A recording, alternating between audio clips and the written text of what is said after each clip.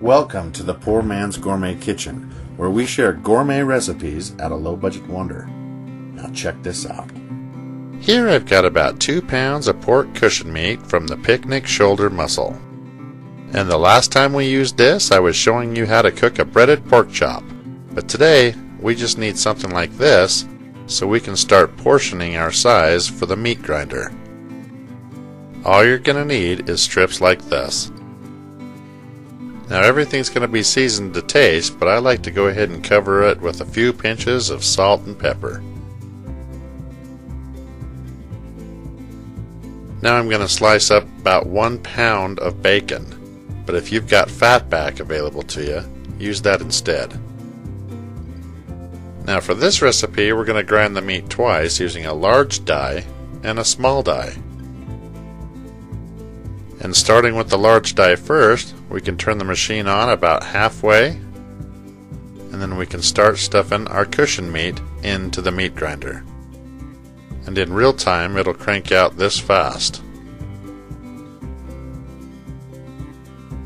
Then I just do the same thing with the bacon. And you'll see a big difference in fat content as that grinds out. But this is real important because this is what's going to help give us our sausage flavor. That's why I do about a 1-to-3 ratio. 2 pounds of ground pork and 1 pound of ground bacon.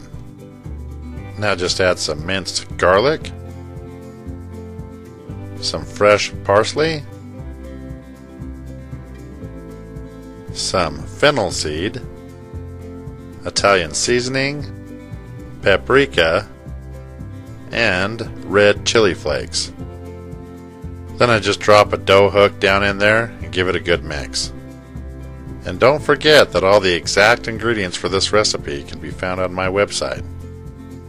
Now you want to just go ahead and push this back into the meat grinder using the smaller die. And once all of that's knocked out, you need to add a binder. You can use red wine and vinegar if you want, but today I'm going to use corn syrup and I'm going to add some vegetable shortening. That will sweeten this up and ensure that your sausage doesn't dry out when you're cooking it. And of course, as a binder, it'll hold it all together. Now here I'm going to lay down some saran wrap instead of stuffing sausage casings. Drop this sausage right in the center, and then you're going to take the end closest to you and fold it over and roll it straight through. Then you just pinch off the ends and spin. And that will refrigerate and freeze with no problems. You also want to marinate this for about 24 hours before you try cooking it. And if you want, you can just smash it out into patties. And as you can see here, it cooks real nice. And there you have it. Italian sausage, right here in the Poor Man's Gourmet Kitchen. Thank you for watching, and be sure to stop by PoorMansGourmetKitchen.com for more recipes and exact ingredients.